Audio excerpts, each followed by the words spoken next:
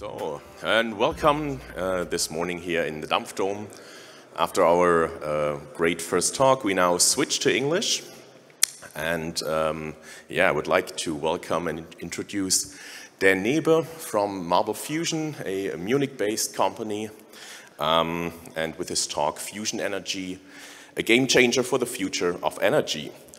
Dan obtained his bachelor's in physics and a master's degree in management from the TU Munich, and then switched into venture capital, where he focused on investments in software as a service startups. And in 2020, he joined Marble Fusion and is now the vice president of operations, goes to the relations to their business partners and oversees some research they do there. And in his talk, he will talk about Germany's energy situation and how Marble Fusion aims to use laser-based fusion to bring clean energy to the market. And with this, please welcome with me Dan here on the stage.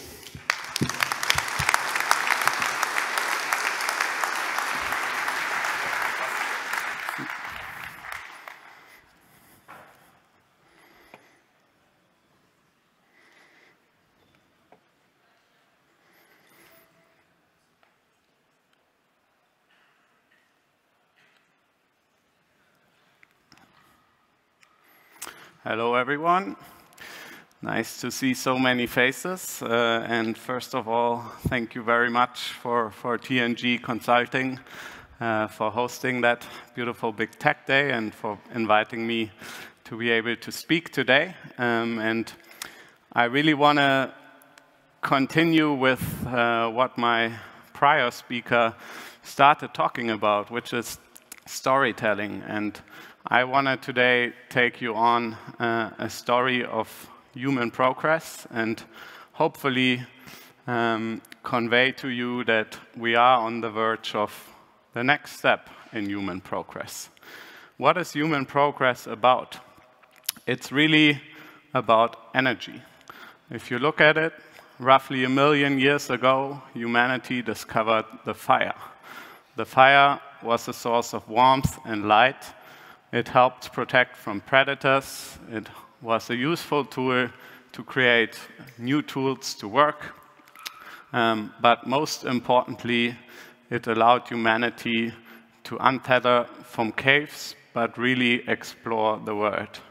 It took roughly a couple of 100,000 of years to explore the next denser energy source, which was the steam engine powered by coal, discovered in the mid-1700s, really led to the next wave of industrialization, helped a lot in increasing productivity, right? Obviously, this was significantly more productive than a couple of horses and much easier to use. And it really increased not just economic prosperity, but also sanitation and a lot of other things that humanity is about. Now, since then, really the last 250 years, what has enabled the next wave in industrialization is still coal and petroleum. And for the last 250 years, everyone in this room, I think, is aware we have used that quite a bit. And with that, obviously, comes a lot of toxic carbon dioxide emissions and some of the problems that we face today. So the question is a little bit, what is next to enable a bright future? And certainly, we are facing a problem today, right? It's not just about the emissions, but also Germany, as I was introduced, but not just Germany, Europe and the whole world is facing a huge energy problem. If you look at the industrialization, there's a huge endangerment, especially if you look at Europe for industrial sites. BASF is paying 2 billion per year for electricity and gas and really looks into going away from Germany due to high energy prices. There's a replacement needed for energy infrastructure. If you look at France, I think 90% of their power plants are 30 years and older, nuclear power plants. So they will need to replace that infrastructure in the coming decades.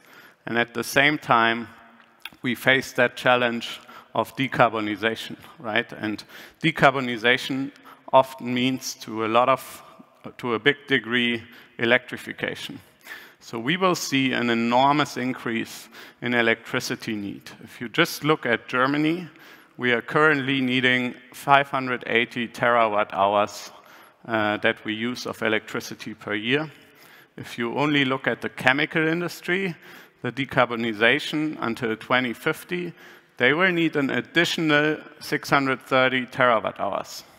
That alone doubles the electricity usage just in Germany, just for the chemical industry. So we really need to find a solution to find enough supply of green energy to face or manage that decarbonization.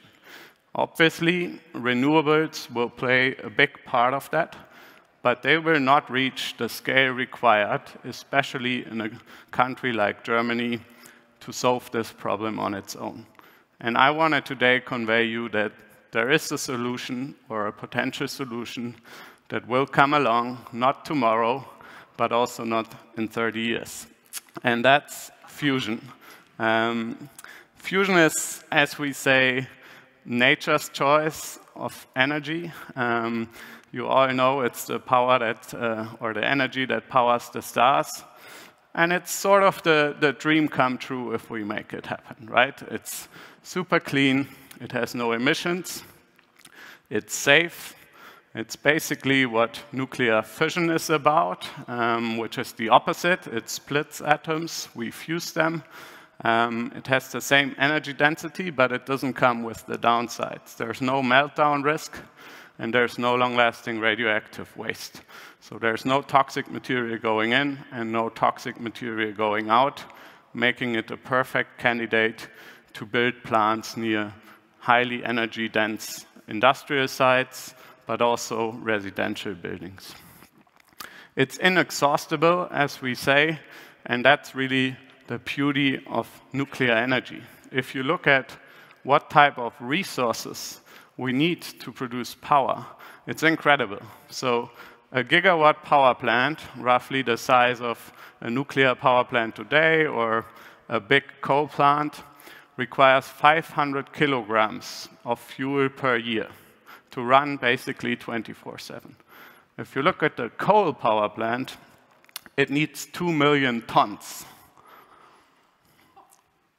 So that's a few, or quite a few, of trains of coal versus a little bit of fuel. And that's really the beauty, right? And obviously, current nuclear energy comes with a lot of downsides, but fusion does not have them. Now,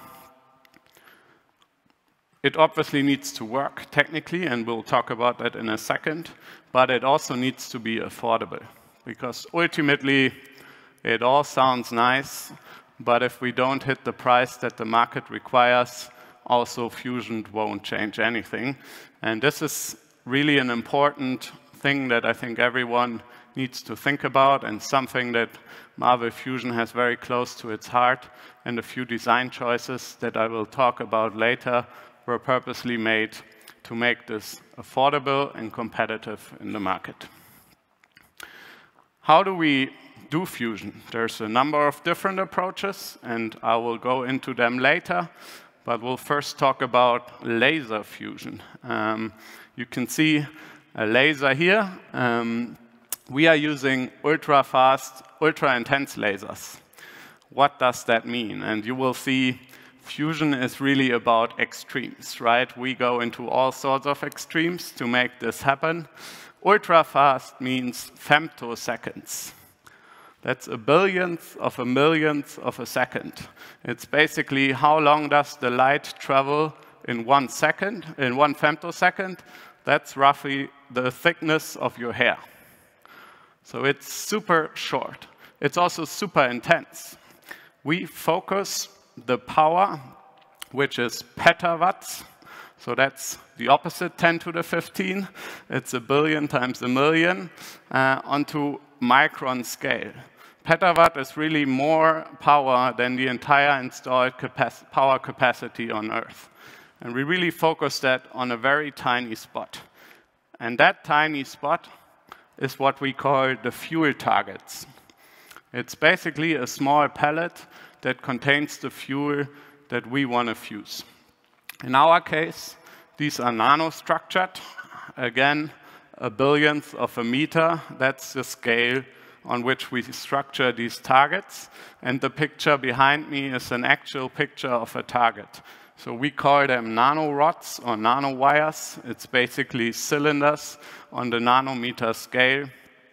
And I will talk about why they need to be nanostructured.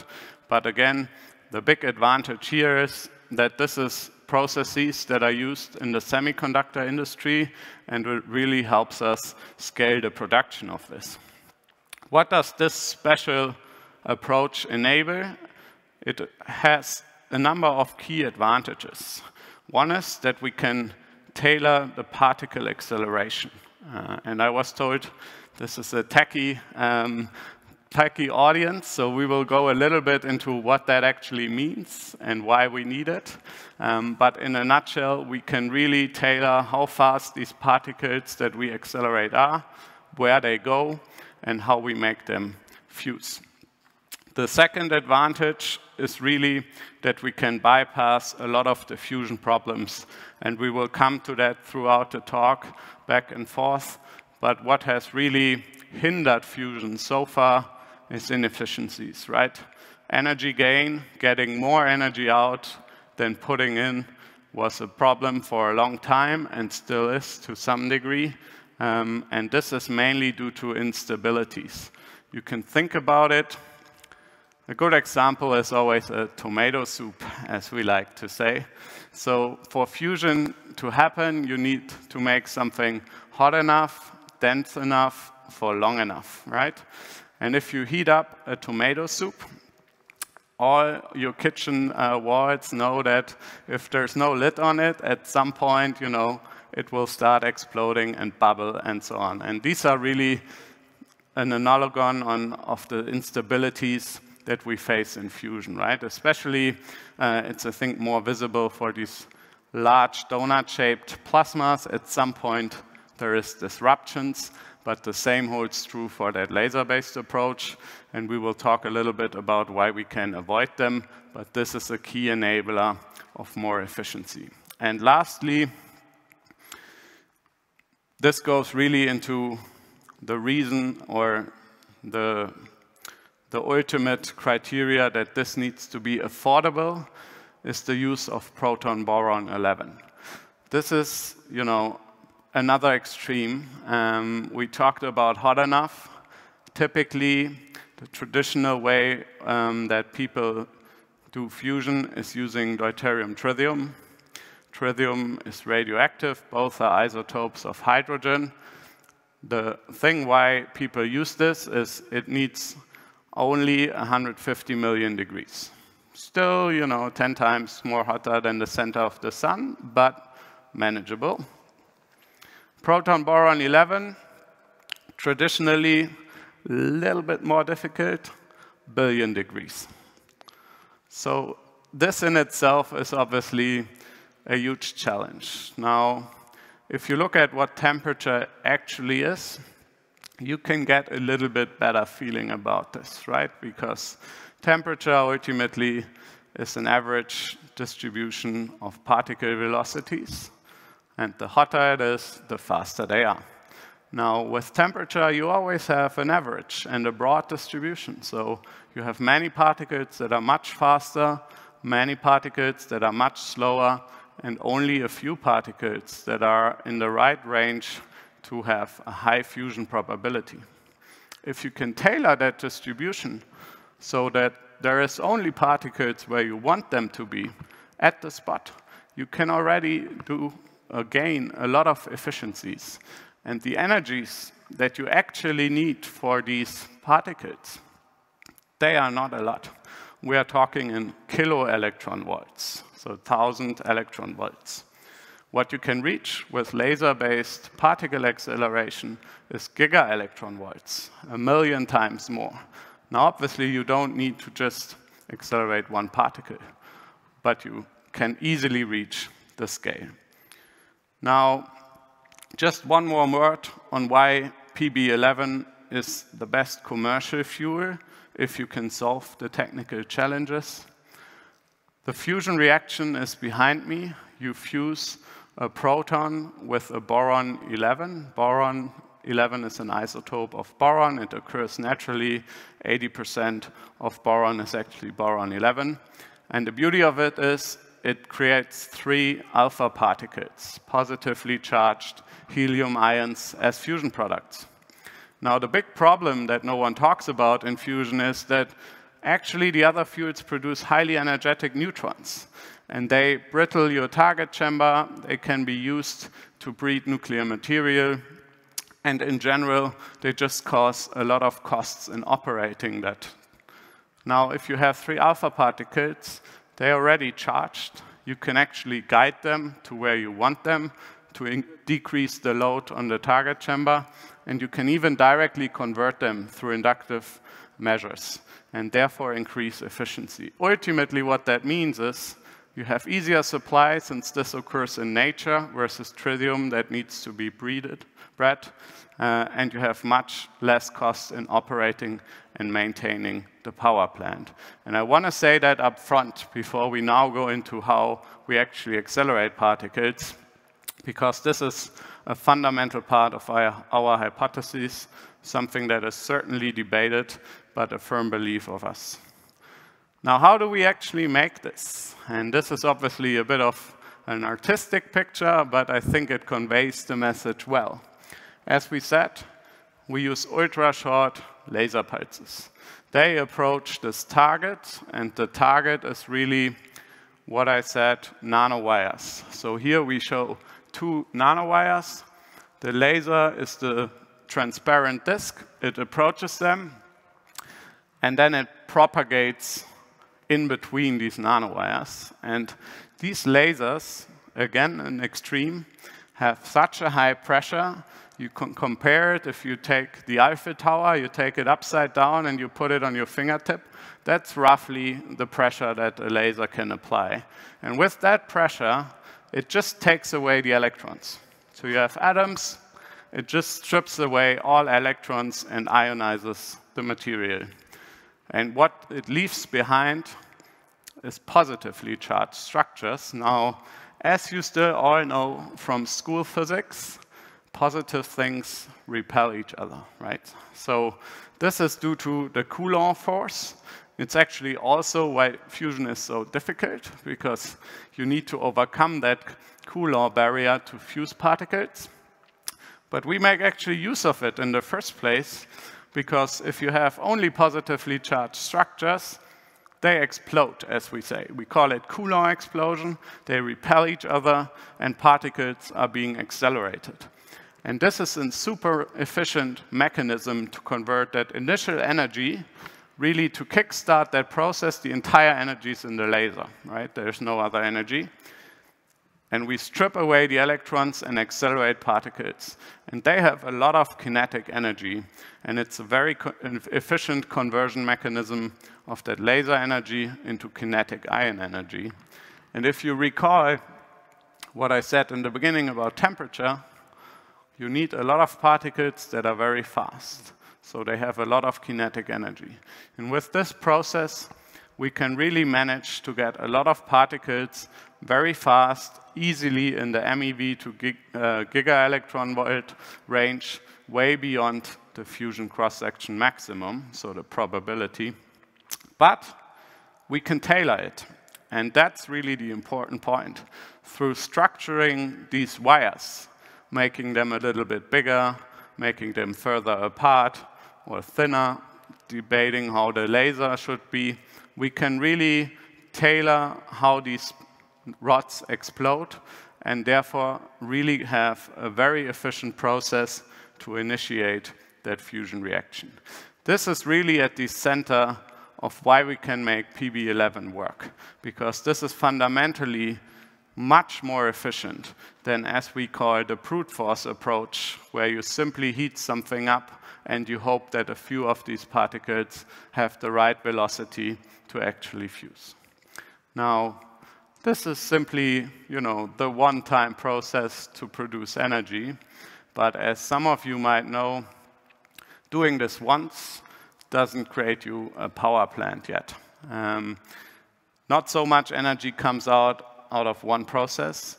What you need to do to run a power plant is do that 10 times per second.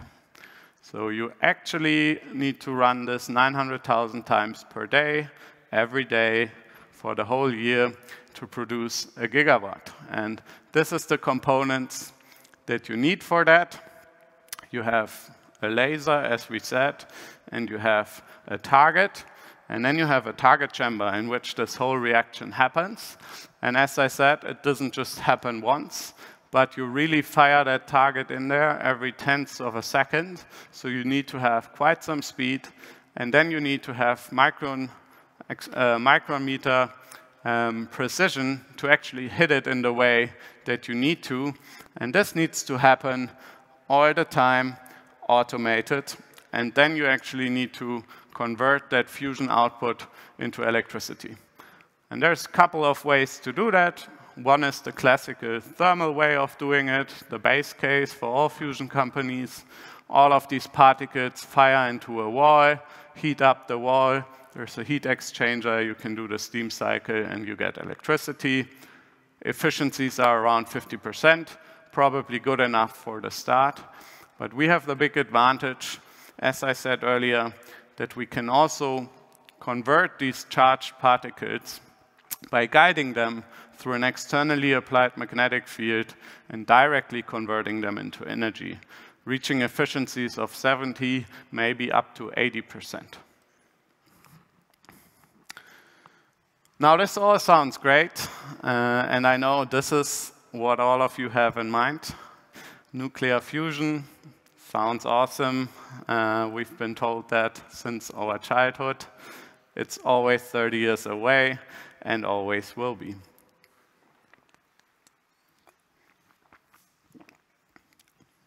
Or will it? And that's the question. And I'm here to tell you why it will not. I'm a firm believer that we will see that this works and that there's a clear prototype within the next 10 years. And there's a number of reasons why fusion is now.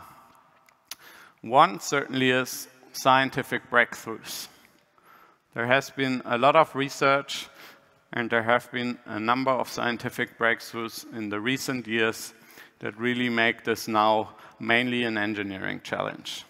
At the same time, there has been enormous technical progress that we can leverage. And last but not least, and very importantly, finally investors and the public also wake up and start to support fusion to a level that this can really become reality. Most namely in the scientific breakthroughs is certainly energy gain was reached, at least on the target side, and we're going to talk about that a little bit. But at the National Ignition Facility in the US, at the Lawrence Livermore Lab, at the end of last year, scientists finally managed to get more energy out than they put into the target. So they fired the laser, or in their case, actually 192 laser beams onto the target and got more energy out than was in the laser pulse. This was a huge thing, because fundamentally, it proved that if you make something hot enough, dense enough, for long enough, you actually get more energy out than you put in. And this is, fundamentally validating all the models that the physicists have come up, and it's super important. Now, what I need to say, of course, is it was not energy gain for the system level, right? And it's something people point out, and rightly so, because the laser was super inefficient. The target cost 100,000 and took 7 months to be made, and all sorts of other inefficiencies. So while it was a super important physics milestone, there is quite a bit to do on the technical side, and this facility was really not meant to produce net gain, but really only show that physics progress.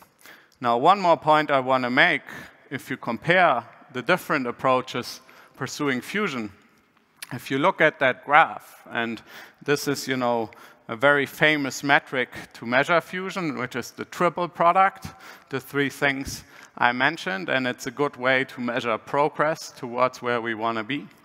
And you look at what is the NIF here, it's kind of the lightish blue. You see that inertial fusion really started much later than the other approaches in terms of actually doing research on this, but very quickly overtook the other approaches. And that's really the beauty of laser-based fusion, and a part of why I think we can be much faster to market is you have a laser, but you can vary the targets. You don't need to build billion-dollar infrastructure every time to really make a leap in progress, because the plasma physics is not married to the device, but it's decoupled from laser to target. You can iterate much faster together with all of the technology approaches, but you don't need to build a 10-year lead time infrastructure every time. And this really enables you to make a lot of progress in a very fast time. Now, next to scientific progress, there is a lot of exponential innovation in different enabling technologies. For us, obviously, the name of the game is laser technology. I already talked about all the extremes that we have here, femtoseconds, petawatt, and so on. This has really been enabled through a Nobel Prize that was awarded in 2018, Gérard Mourou and Donna Strickland. Gérard Mourou, a very close ally and chairman of our scientific board, they invented the chirped pulsed amplification.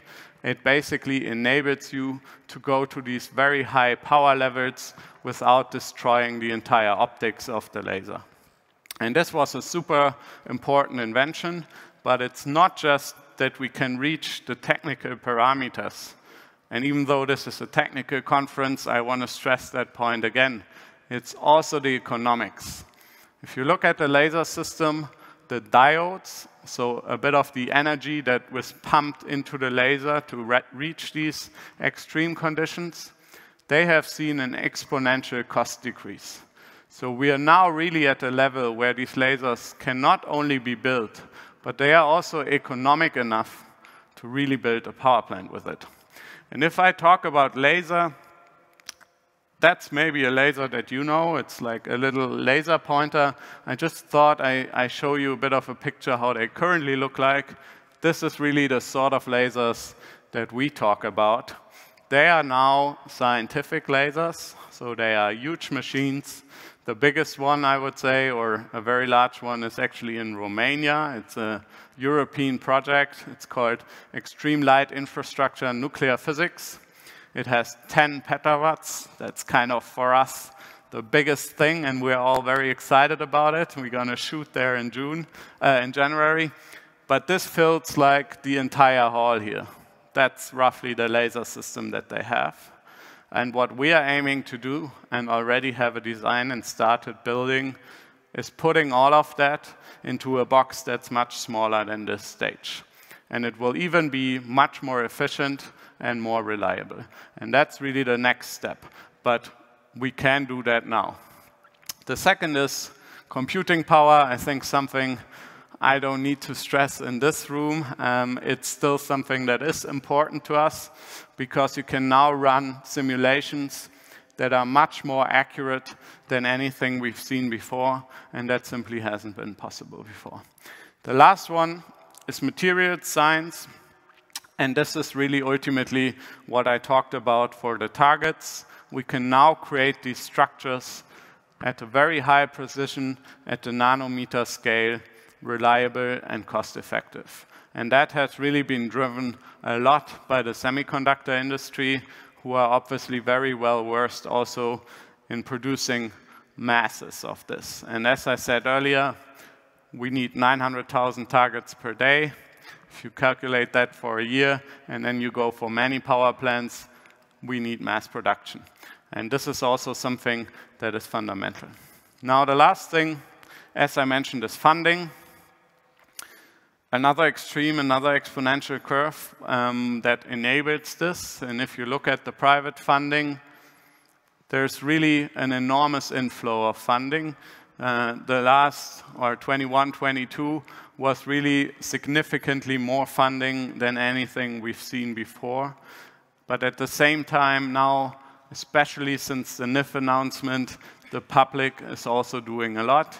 The US is still by far the leader here. They have all sorts of fusion programs. They also have the so-called bold decadal vision, where they say they want to show that fusion works in 10 years. But they have a lot of funding programs and public-private partnerships where they saw, hey, now the majority of private fusion startups is actually in the US. Let's make use and let's make this a reality.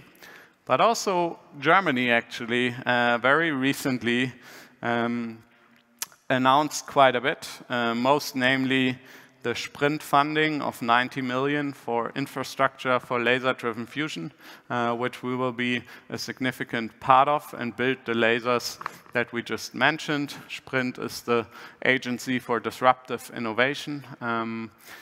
But also Germany actually announced a strategy for laser-driven IFE, which was a very big thing because traditionally only magnetic confinement fusion has been researched or funded in Germany, and now really we see the government backing this approach based on the progress we made.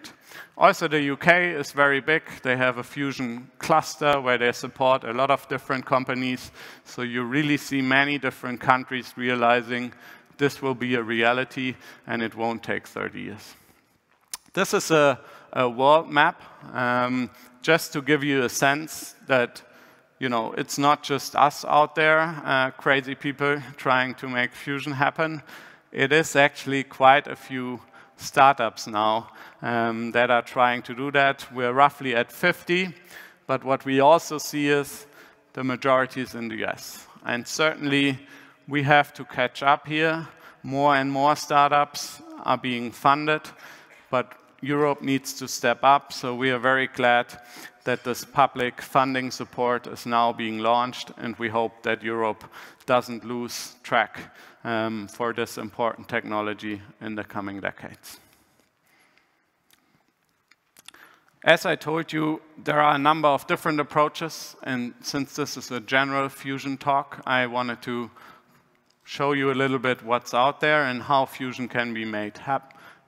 Magnetic confinement fusion, certainly the one that is, has the most history, I would say. It uses superconducting magnets to confine a plasma. We typically say the tokamak is like a donut, right? You have a plasma that's donut-shaped. And as I said earlier, there's different ways to make fusion happen. In this case, the density is not so high, but they confine it for much longer times. So what we do, it takes picoseconds to nanoseconds, so a billionth or even less of a second until the whole process is over. This is why we need to fire so many targets. They have a very long process. They confine the plasma for several minutes, and that's why they need less density.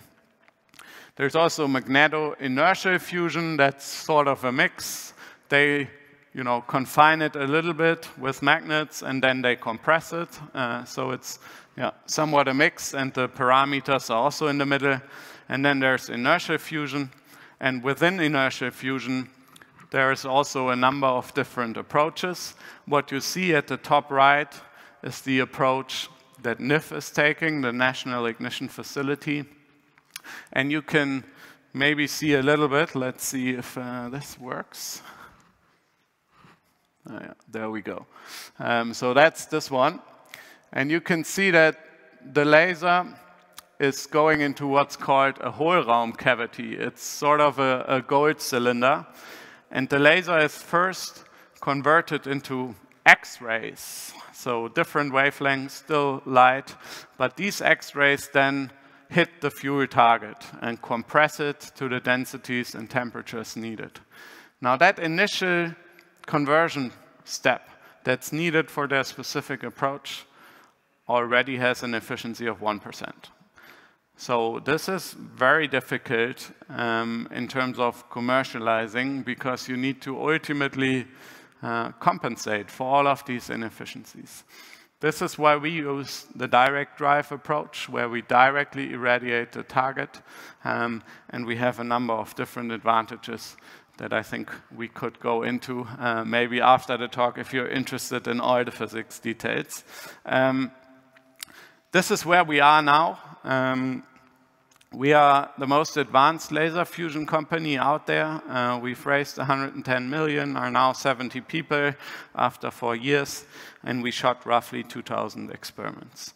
Now, it's not just us to try to tackle such a big topic, right? Ultimately, we are 70 people, but we are 70 people. So we can't really build a power plant with 70 people. This is why we heavily rely on the industrial side, on someone like Thales, a laser builder, or someone like Siemens Energy to help us scope out what building a power plant actually means and building it. And also on the scientific side, we collaborate with different universities, different individuals from universities. The Munich ones are on here, but also some American ones. What's the timeline? Obviously, everyone asks. And as I promised you, it's not going to be 30 years away. So we are now at a stage where we have validated a lot of the key physics drivers that I talked about today, namely, how does the laser couple into the target? How does it propagate there? How is the ionization working? How does the Coulomb explosion work? And all sorts of these things. We simulated them, but we also used existing laser infrastructure to experimentally validate that this can work. And these lasers have the technical parameters that we need, but as I mentioned earlier, they are not efficient or compact or anything like that for a power plant, but they can very well be used for experimental validation. And that's again the beauty of our approach, that we can use this existing infrastructure without having to invest hundreds of millions of dollars into our own laser in the very first step, but produce targets that fit these laser parameters and actually run experiments that make sense.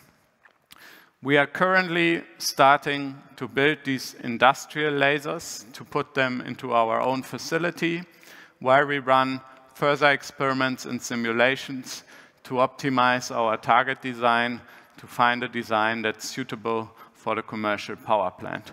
We plan to have that next year while we continue running experiments, and most importantly, as an important next step for us, build our technology demonstrator. This will be in 2026. It will host 2 of the lasers I mentioned. They are in the petawatt class. They already shoot 10 times per second. They will be 15% efficient compared to the NIF lasers that are less than 1% efficient. So they really have all the properties that we need to build a commercial power plant with them afterwards. And this will also enable us to show the scaling of the physics, further validating our models to then go for the big shot. And that's really a prototype plant that will not only host 2 lasers, but rather hundreds of them. And all of them will need to be synchronized at the same spot, or roughly the same spot, shooting at the same time at a target that flies in at hundreds meters per second, and then need to produce energy. Now, this is obviously, I would say, one of the key challenges, right? I also want to say, of course, we are very confident we can do that, especially with the money that is now coming in, as we think fundamentally this is an engineering challenge. And as we say, science, that's 1 or 0. It works or it doesn't. engineering, it's just a function of money and time. So we firmly believe that if enough money goes into this, we can make it happen, but certainly the engineering challenges are enormous. Now, I want to end with what I started today, and this is really, if we make this a reality, this is how the future might look like. In a bright world where humanity has solved its energy problem and we really be able to advance to the next level, which would be energy abundance. It will not just solve the global energy problem, which is obviously core and close to my heart and our very first purpose, but it will serve a lot of additional use cases that no one can even imagine, but also some that people already work on that just require a lot of energy. Desalination, for example, right? The water problem will be a huge problem in the coming decades. Could be solved with enough cheap energy. You could produce as much hydrogen as you want. Even for the space enthusiasts, space propulsion is something that is used as a use case a lot for laser-driven fusion, because on a very small space, you can get a thrust that's significantly higher to anything that you currently do. So we actually think the only solution for Musk to go to Mars is laser-driven fusion, but that's maybe for another talk. And there's a lot of other use cases that we cannot even think about.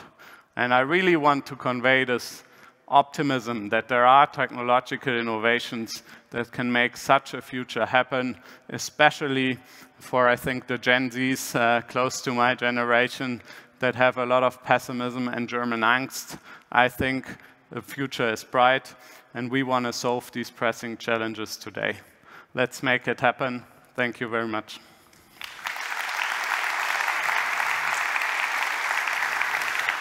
Yeah, thank you, Dan, for this great presentation. You maybe already saw the call for questions in Slack, so just fire them. But first, I want to go to the audience. Are there any questions? And I see the, yeah. Okay, then Hey, thank you. That sounds very interesting and promising. I'm thinking, though, about something I read from Professor Stefan Ramsdorff, who said maybe this is not a long-term solution for our climate change, because you basically transform with fusion mass to energy, so to heat, right? And if we only take a 10-fold increase in energy usage from what we do today, and you said, I think we're growing 2% per year or something, then in a few decades, we will be there at those 10-fold increase. And then fusion energy would contribute about 0.3 degrees to global warming. So what are your thoughts on that? Will fusion energy really be a solution to that then? Can you rephrase that? You mean we are heading for a 10-fold increase in energy demand? Consumption, yes. Okay. And if you, that in itself, I think, would be a big challenge if that holds true. I think current estimates are 50%. Maybe in 50 or 100 years, you know? But okay. I'm thinking long term, and this might take a few decades to materialize, right? And so I'm worrying, might this be a temporary solution only? Because if it really, we're converting mass to heat here. And if to electricity, right? The heat doesn't get out, right? It's a closed system, and we actually directly convert it into electricity. There's no heat creation. Well, very little residual warmth that goes off. Energy will be preserved here, right? Some will, of course, go to the universe somewhere, but a lot of it will stay on Earth. So I'm not an expert in this. I just read what they're saying and say, okay, if we really scale this up, this might be a huge problem, like just burning coal all over again, basically. Did you consider this at all so far? I'm not entirely sure. No, I haven't thought about it that way. I mean, ultimately, we obviously release the energy that is contained in the material, as you said, right, mass. And in the very first step, that creates very fast particles. And if you think about it like that, this will ultimately create warmth. it heats up the inner wall. But then this is really, in turn, used to heat up steam, right? And ultimately, that powers the turbine. So I'm not entirely sure where the heating of the atmosphere comes from. So from my basic understanding of physics, the heat will stay there. If you convert mass to energy, the heat will be there, right? But what currently heats up the planet is the carbon dioxide that is emitted to the atmosphere, right? And that in turn, I guess for a few decades it will be insignificant, but like if you're thinking of scaling the sample dot, I think it might be, yeah. Okay, yeah. Thank you for the very interesting talk. A quick question regarding your key challenges in the engineering area. Can you comment on what the, let's say, top 2 or 3 challenges are and how you want to overcome them? Yeah, sure. So as I said, I mean, for me, top of the game is really ultimately system integration, right? One is certainly developing these different technologies, and these will come now, but really then putting this all into a power plant that is highly reliable, runs almost 24/7, and contains hundreds of laser beams hitting the target, flying in at the accuracy needed, and all of that will be a huge challenge. That's totally in front of us. The lasers, I'm very confident we can build them. We already have a design to build them, and we will reach the efficiencies that are needed. Then again, building up the entire supply chain, building them reliably and integrating all of them is another challenge. But I would say the main challenge for us will be, or what we are currently thinking about, is producing these targets at the magnitude that we need to get high gain, at the cost that we need. It will be in the few cents per target that is actually required, and to the accuracy that we need. This is something that we work a lot on internally, but also with partners, but that's certainly one of the key challenges. The last one, I would say, is the inner wall material. This is something that is very important. All of these particles hit the inner wall in some form or shape. We have the advantage that it's actually not neutrons, but alpha particles, and we can guide them a little bit through magnetic fields, and therefore, determine where they hit the wall and how fast.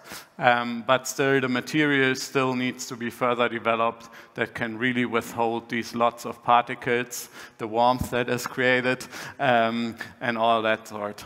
So these are, I would say, the main challenges. There is a number of further ones, of course, but this is, I would say, the main ones for us. For fusion in general, tritium breeding is a key challenge. This is, not our problem, but in general a problem. Tritium doesn't occur. There's roughly 12 kilograms on Earth. All of that is planned for ITER.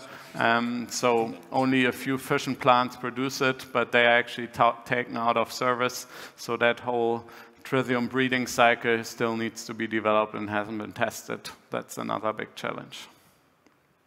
Great, thanks a lot. We do have a question from Slack, from Ruslan, and he asks you if you want to shoot on the targets from all directions in the future, did you think about spherical targets instead of substrate-grown targets? So, maybe 2 comments. One is we won't shoot from all sides. It will have a certain directionality. The second more important one is the kind of simple illustration type of targets that I showed to you today are not the targets that will go into the power plant. There's obviously a more complex design behind that we didn't reveal. And there are all sorts of considerations there. You really need to think about even what we call the focusing dilemma. If you have hundreds of laser beams, they all need to go into the target chamber from a certain optic, so you need a lot of optics around the target chamber, and you can only make them so small because you have a certain damage threshold, and you still need some diagnostics, and you still need some room to actually convert energy. So there are all these sorts of considerations which make this a much more complex topic than I could discuss today. Thanks. Okay, well, thanks for the cool talk. One question, I'm following a bit Marvel since quite a while. In the past, you had an approach where you have two particular lasers. One is for the heating the plasma and the other is for confining it. Why have you abandoned that approach? Yeah, so initially, or how Marvel was really born, we are a little bit different than most of the other fusion startups. Most of them are spin-outs of university. They have an approach that they spin out and they follow it. Marvel Fusion was really born with the commercial at its heart to find a fusion approach that makes commercially sense. So at the beginning, it was clear that we do lasers due to some of the reasons that we talked about, but we looked at a portfolio of approaches. And what you name there is proton fast ignition. It's something that we looked at in the beginning. It uses a picosecond laser, a nanosecond laser to compress the fuel, and then it uses a picosecond laser to accelerate protons and ignite the fuel. We did some initial experiments there, and we found out the efficiency is not high enough for what we think could be commercially relevant. And the second reason was that we saw that igniting PB11 will not be possible with this approach, so that's why we abandoned it. So, thank you very much, Dan, again for this talk, and thank you all for attending and for the live discussion. Thank you.